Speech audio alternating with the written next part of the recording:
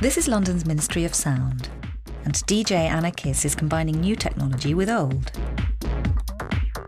She's mixing CDs, which are digital recordings, with vinyl records that are analogue.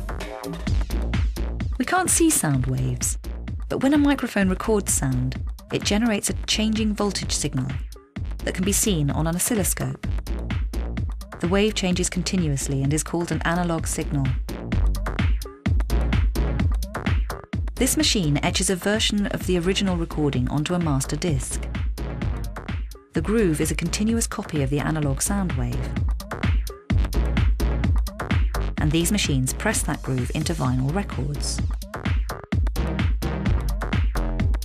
The stereo groove is split into two parts, left and right.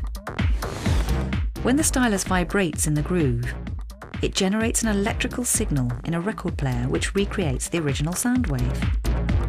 Got the high frequency, can be seen as this very sharp line on either side, and you've got left and the right hand side of the groove, which is left and right of your stereo music. And then as the disc turns around, the very low wobble is the bass, which causes the needle to vibrate at a much lower frequency.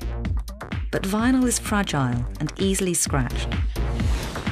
This is a vinyl record magnified many times. The scratch has cut into the groove and has made the record unplayable.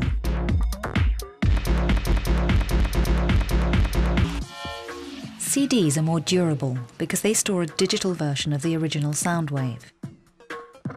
This digital code is created by taking samples of the analogue wave. The values of the voltage at these points are converted into a binary number, which is made of only zeros and ones.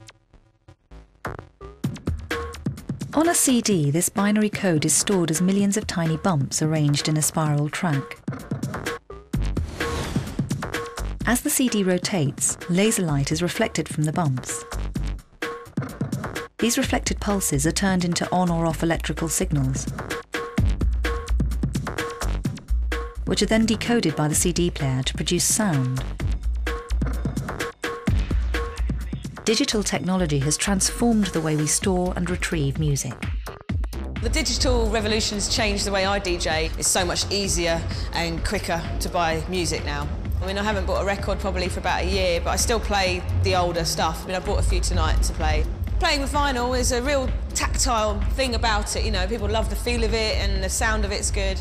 But, you know, at the end of the day, you've got to move with the times, and that's you know, what a good DJ should do.